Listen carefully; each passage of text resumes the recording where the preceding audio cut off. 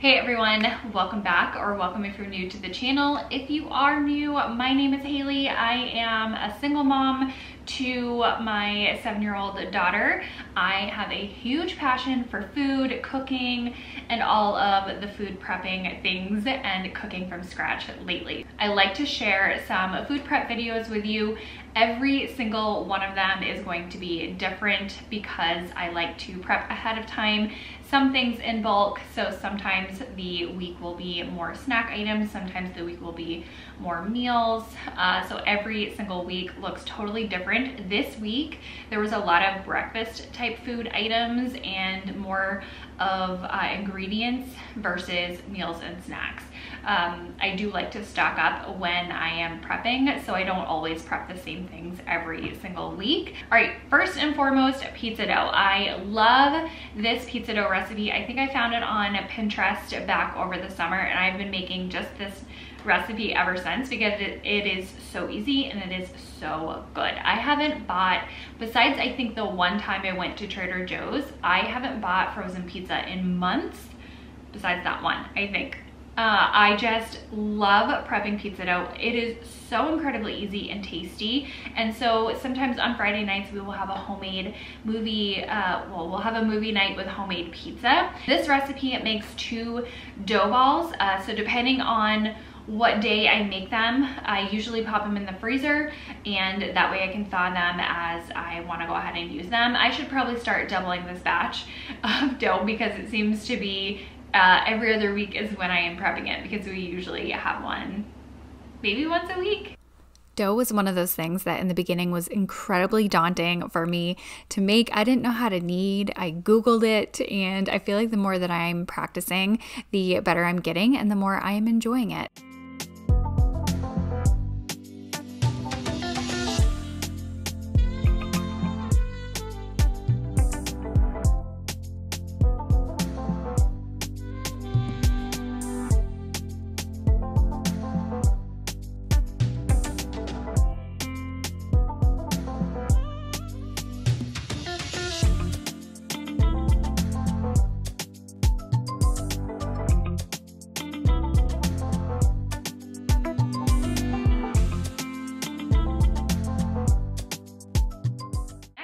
This is sort of gonna sound strange, but I ended up making some walnut milk. I know it is not milk. Some people have a thing when people are talking about like nut milks or non-dairy milks. I don't drink milk or non-dairy milk as it is, but I use it as an ingredient in things, in my oatmeals, in lattes, coffees, in like chia pudding and things like that. And so I saw someone post, it must have been on Instagram or Facebook or something, about making homemade walnut milk in a latte, and I was like, yes, immediately making this. I have the ingredients at home already, and I thought that would be delicious. So I am officially hooked, and now I want to make almond milk. I want to make oat milk. It is so easy. All I did was, instead of soaking the walnuts overnight, I simmered them for I think 10-ish minutes, drained and rinsed. I added cold water and the nuts to a blender, and then I strained it through cheesecloth because that's what I had on hand. Fun fact, I actually just ordered some nut milk bags, and I will be trying that next time because cheesecloth was a little messy. I wanted it to be slightly sweetened, so I added a couple of dates, blended that up, strained it again, and I was so impressed by this recipe. I am definitely going to be making it again, and I'm just so excited about it. Next up were some everything bagels. I love a good bagel with cream cheese in the morning. Thought I would go ahead and make my own because they do seem really easy to make. Now, full disclosure, I think I used the wrong flour. I should have totally used bread flour. I don't know what I was thinking. I used all-purpose flour, and it took me absolutely forever to hand knead this dough. I do not have a KitchenAid mixer. Dream of mine is to have one, but yeah, so I was kneading by hand forever, but they came out delicious, so it was absolutely worth the manual labor.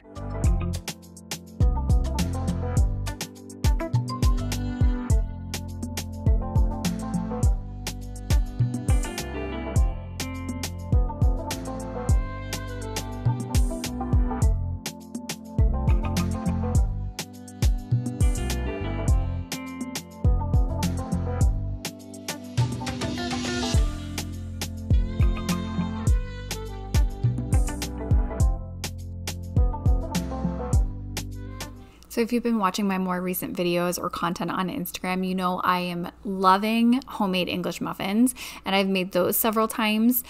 This is going to be a recipe that I am going to repeat over and over again because it was simple and it was delicious.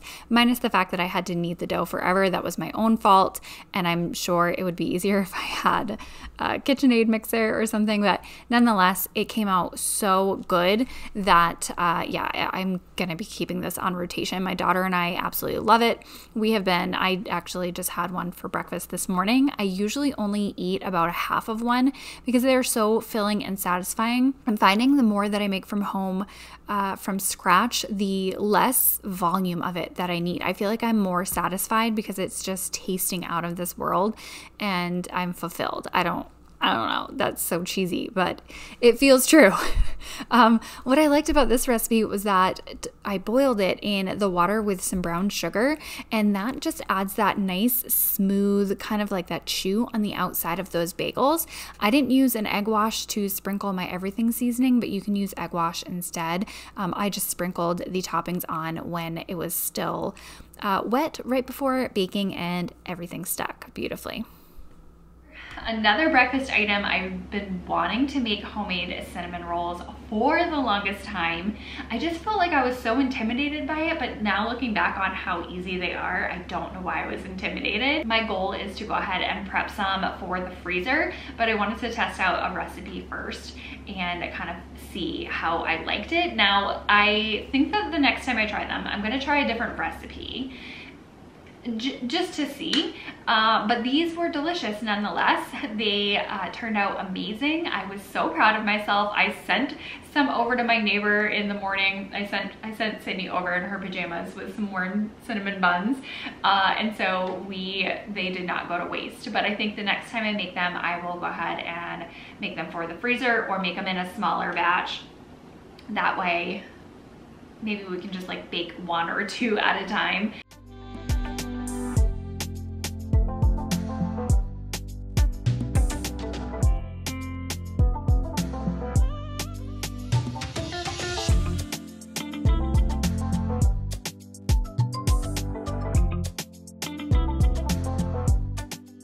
Now, not everything I make from scratch is going to be the healthiest, clearly. These cinnamon rolls were decadent. I am going to try a different recipe next time because there definitely were some things that I would want to tweak, but I actually was making these in preparation for the holidays because I would love to make a delicious recipe and have them for a nice holiday breakfast for my daughter and myself.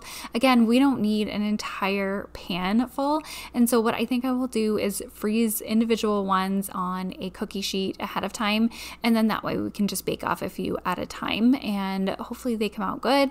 Or, you know, if I am going to a family member's house or something, I will have a recipe in my back pocket to make and prep ahead of time.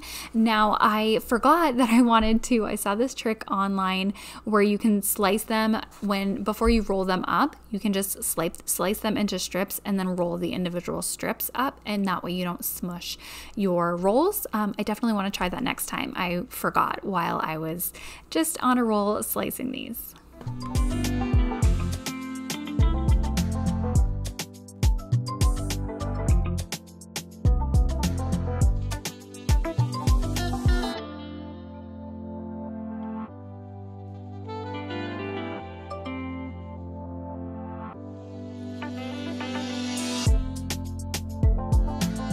So I let the rolls kind of sit and rise slowly in the fridge with a little bit of heavy cream.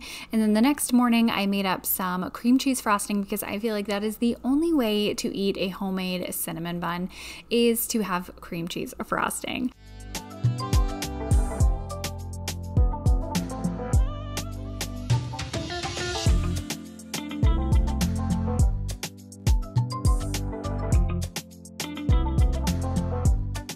Another breakfast item, like I said, this week was just a lot of breakfast prep items.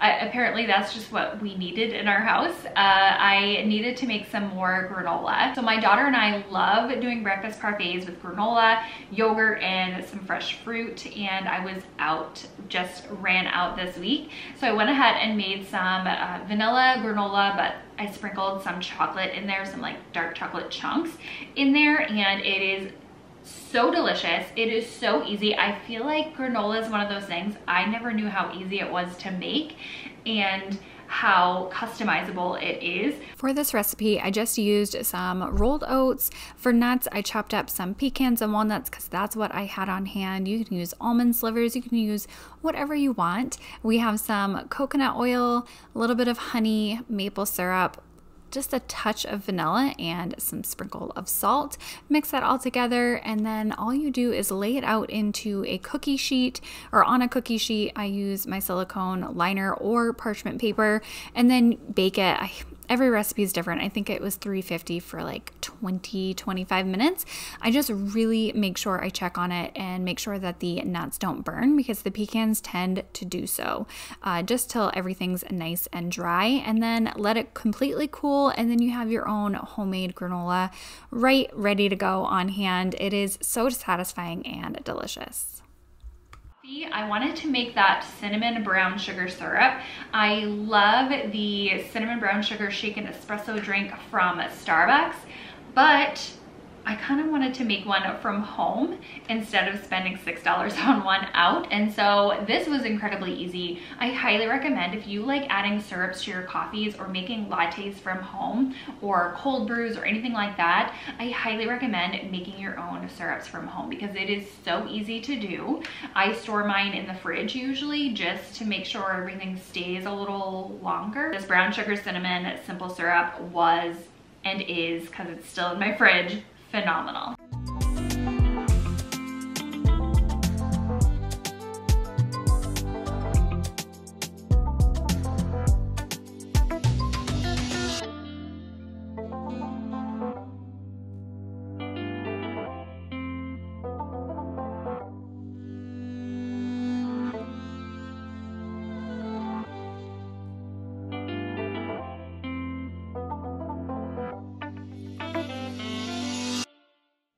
Of course, I had to go ahead and prep some pancakes for the freezer and eggs as well. Those are kind of staples in my house often. It's whenever I make pancakes for breakfast for my daughter, I'll usually double the batch and then freeze the rest. And then that way she has an easy grab and go breakfast for, not go, but like an easy, quick breakfast idea for school. She actually had those this morning. Okay, the last breakfast item, my daughter has been begging to make homemade yogurt for a long time. I don't know where she ever came up with this idea.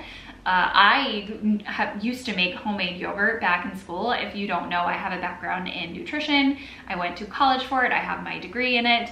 And I remember making homemade yogurt in nutrition class. I know it's incredibly easy. I don't know, I never thought to make it myself. And so randomly my daughter asked if we could make homemade yogurt, and so I went out and grabbed a thing of plain yogurt and some organic whole milk, and we ended up doing that.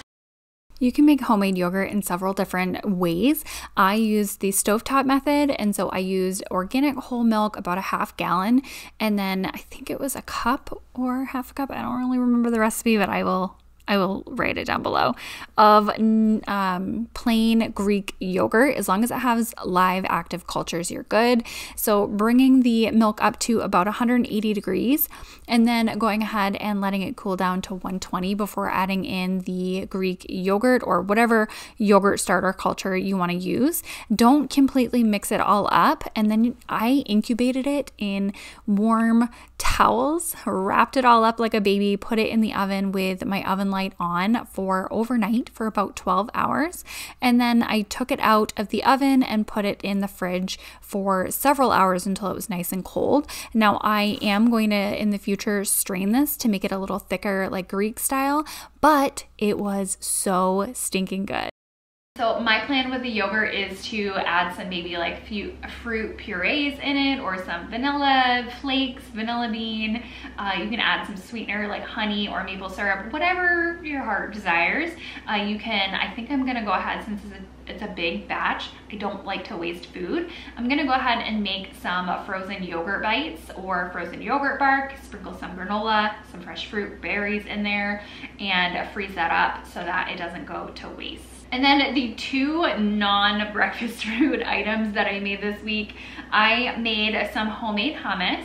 Hummus is so easy to make. I've made that a few times at least on my channel or in videos. We usually dip either fresh veggies in there, olives, or pretzels is a big thing. Right now we're loving pretzels with hummus, and I will eat it as a nighttime snack. Hummus was another one of those things that I made in college in a food science class, and I had no idea how easy it was to make until I made it in college.